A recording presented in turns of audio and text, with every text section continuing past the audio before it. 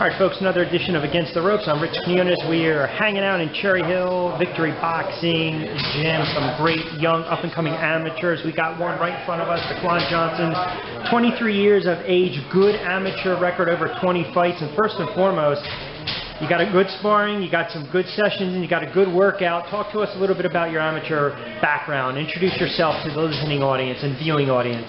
My name is Jacquan Johnson. I got now maybe 22 amateur fights. I started out real good. I had a good career in the beginning. I started off like 9-1. I was doing real good. It kind of turned a little bit once I turned open class. I saw a lot more competition. I took a few losses. I'm not too happy with my amateur record now. I'm about like 14-7, somewhere close to around there. I just gotta keep working hard, to pick it up, try to get back to winning.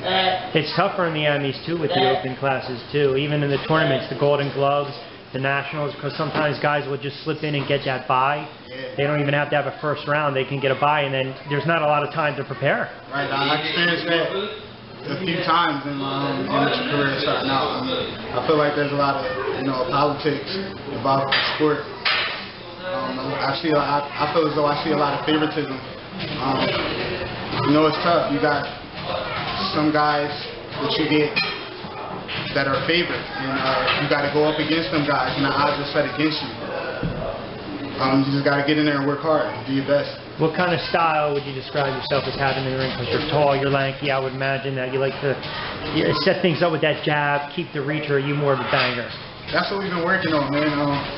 I like to fight, so I kind of get away from that a little bit. I like to step on the inside and try to slug it out. And it's not a good style for me. I'm working on it and actually trying to stay more on that outside and use my jab and create that distance, keeping space. That's the kind of fight that I want to have. Do you foresee yourself turning pro to end the year, or how many fights would you like to get? I was hoping around maybe 60. Like I said, I'm 23 years old. I don't want to wait too long. If I get maybe 30, 45, I guess I'll be okay with that, but I'm definitely looking to turn pro. All right, before we let you get out of here, any shout-outs? You want to plug Twitter, Facebook, Instagram, say hello to anyone? This is your time. Like I said, you've introduced yourself to the boxing world.